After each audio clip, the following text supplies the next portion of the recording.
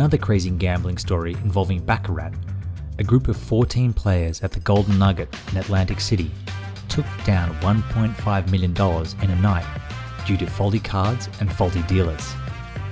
The casino was using what they thought were pre-shuffled decks. However, the players noticed the cards were not pre-shuffled and kept coming out in the same pattern.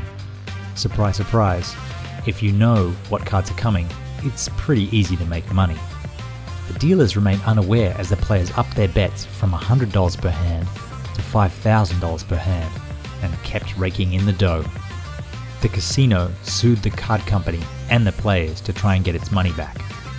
But it just goes to show, even the casino can have bad luck.